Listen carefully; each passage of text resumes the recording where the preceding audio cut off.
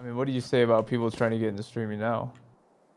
That's a challenging one. I think that one gets harder and harder each year because like if you know go back like 6-7 years, like you could probably have shitty like 360p quality, no webcam, like terrible microphone, and people would watch. But now you need to invest a decent bit because nobody's gonna want to watch a shit stream, right?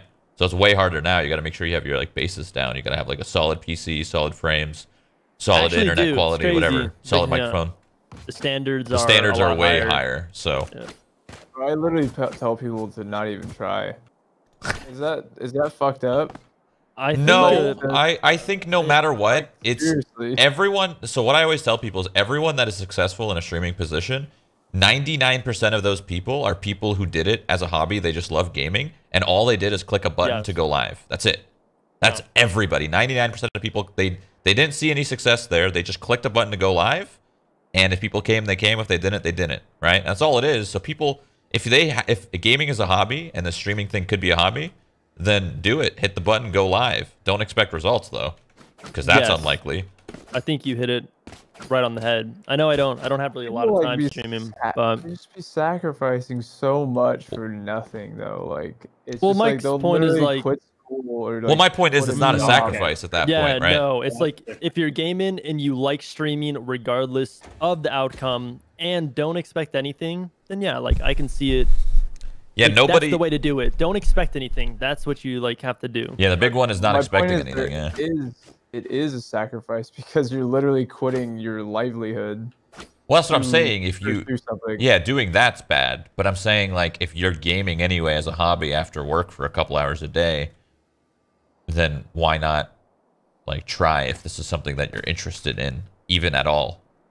And then if it goes somewhere, it does. And then if it doesn't, it doesn't. Because I guess I was speaking more to people that were like giving up so much, like their livelihood to stream, like chasing a stream goal, like dropping out of school or some shit like that. Oh yeah, I would say that's a hard no, personally. With nothing too. Yeah, that's that all the time. There's like, yeah, I'm pretty good at games. Yeah, I do all this shit. I'm great, but it's just like, dude, why would anyone watch you over anybody else when you have no following and nobody knows anything about you? How are they even gonna find your stream buried underneath tens of thousands of more? Yeah, it's definitely tough out there for sure. Like that's why when people have asked me like how did you start streaming, I tell them don't look at me. I got lucky, like just because of like who I like happen to know in my background and stuff like that for the most part, but more obviously because of like, but it's very hard out there to succeed, especially nowadays. Like Mike said, and you're saying it's just so saturated, and you really do have to have a pretty decent setup. And even then, you're not really standing out, you know, for the most part. People can't afford. Yeah. Yeah, I don't know.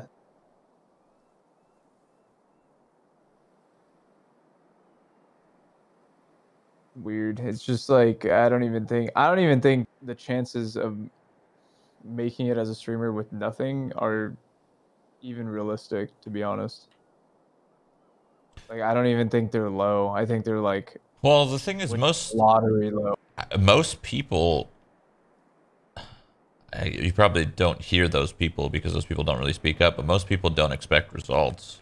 They literally just do it for fun. I can see that. Yeah, like the majority that you hear is the people that are like going really hard and expecting an outcome. But the people that don't expect an outcome and just do it, those people you don't hear. I don't know.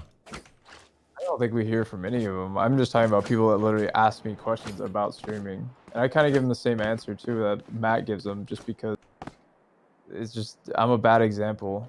I didn't fucking earn every single viewer ever by myself, just like fucking 12 hours. Well, nobody does. Nobody earns. No one does. Nobody earns every single viewer themselves. No one's self-made in this industry. Yeah, what I'm saying though is more of like I haven't been doing this. Like I got more so like of who I knew, the position I was in, CS, like all that little shit.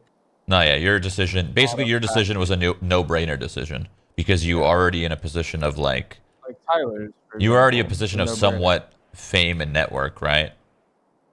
Even though it might have been smaller at the time, but that's enough to give you a boost. Any. But like me, for example, I was what 8 years ago now, I think. I just literally was playing DayZ like just fucking 16 hours a day, dude, playing DayZ. Or freaking old Rust. Yeah. Dude. Oh my god. I was playing it like 16 hours a day, and my buddy's just like, "Hey, I started streaming." And I was like, "Oh shit, he's playing Fallout." I watched him a little bit, and I was like, "Hey, could you help me like set this up?" And like, "Yeah," and then I did it. Nothing happened for a year. Oh, Legacy Rust, good time. Legacy Rust, dude, on the browser. Oh my gosh. Oh my gosh. Dude, I want Legacy Rust back. Feel so old. I mean, do Rust you is, really? no, Rust honestly, is, Rust is pretty it's good. pretty good. Dude, yeah, it is. Yeah, Rust is. Dude, I find myself for about 2 weeks. I was watching